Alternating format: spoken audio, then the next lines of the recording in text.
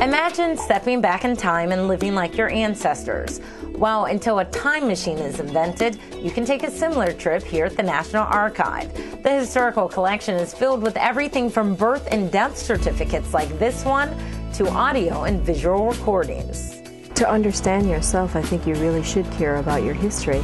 To understand where you're going, you should know where you've come from. The National Archive provides you with a door to the past, and to come in here to discover all the little nuggets that can be found within our historical collection only enrich your future. In terms of the material that we collect, an archive is something that would actually document the history of our islands and its people, whether that be a photograph, whether that be a moving image. We have some records that have a turtle gauge in it, a little piece of paper about this big that have holes in it that tell you, based on the turtle egg, what type of turtle you're dealing with.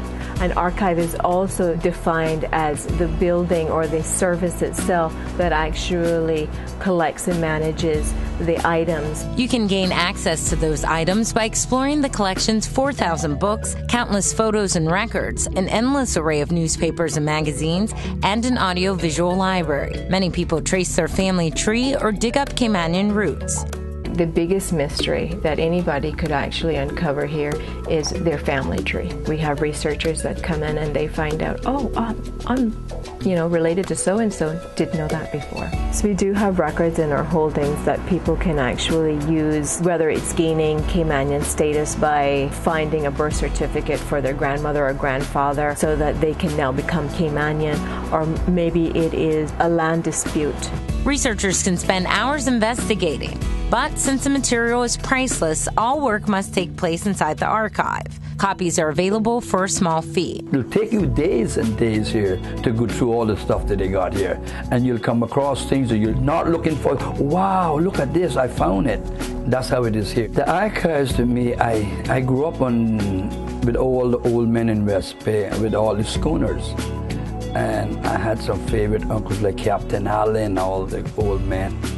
And I came here looking for them.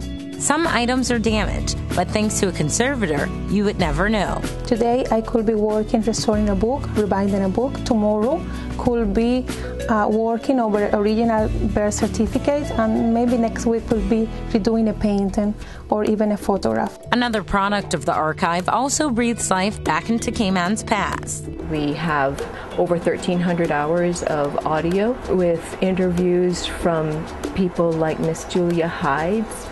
When did you begin to play the drum? 15 years old. To Mr. Gimel Alexander, who was the lead in an expedition that took place here in 1938. It's called the Oxford Expedition. I had to take the livestock on the Simboco. You couldn't really have snorting turtles. My grandfather, who has been deceased now for years, I can go back and I can hear his voice.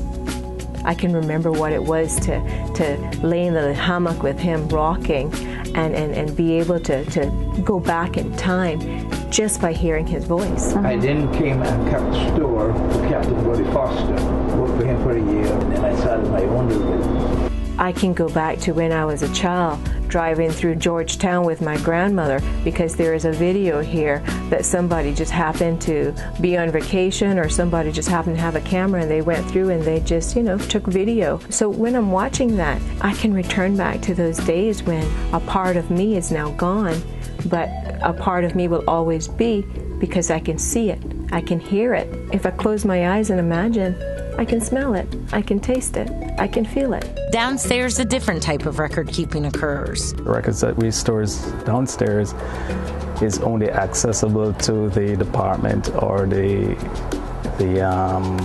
different places that send them here. So it's not actually open to the public. It could be for many reasons. Immigration files, people may need to fly out on emergency, or you may have a land query. So you don't really know if it's FOI or if it's just someone needing to request a file for personal information. We are looking into access via the web, just for people to be able to understand who we are and the services that we provide, but also as a mechanism to showcase some of our collections. You can add to what's under this roof by donating items from your family's past, such as diaries or perhaps letters. You can contact the Cayman Islands National Archive by calling 949-9809. That number again is 949-9809.